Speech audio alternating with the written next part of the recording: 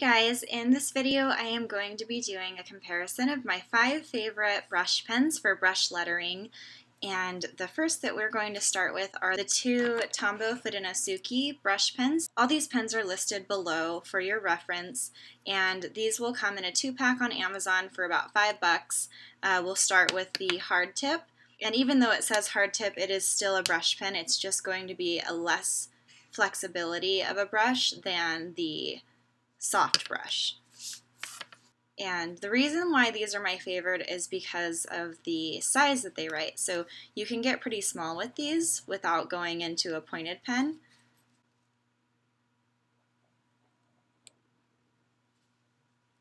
And they maintain a really good hairline upstroke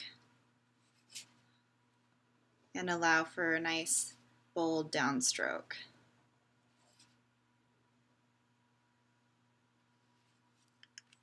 And the second will be the Tombow Fudenosuke soft tip. So this one will allow you to create a bolder downstroke. It's also a lot softer when you write with it, and you can actually feel that. The third I'm going to show you is a Kuretake pocket brush pen. It's going to be similar to the hard brush. This is also an inexpensive brush pen that you can get on Amazon for right around $3.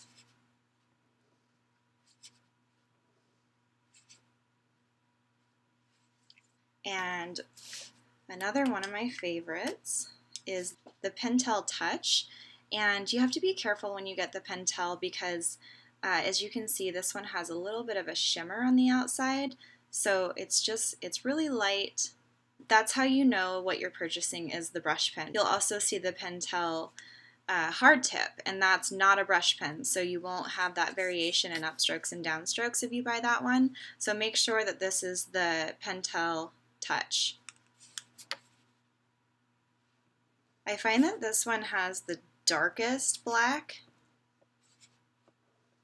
It's also really smooth to write with. And then lastly, this one's much bigger, but it's one of the classic Tombow dual brush pens. So this one has the nice large brush on one end and then a real small fine tip that's a hard point, so not a brush pen, but it's great. They have a huge selection of colors, so this is a really good pen if you want to do larger lettering and match some smaller detail with the hard tip to match the color of the brush. I'll show you the size that this one will write. So it's much larger. It's meant to be some bigger lettering.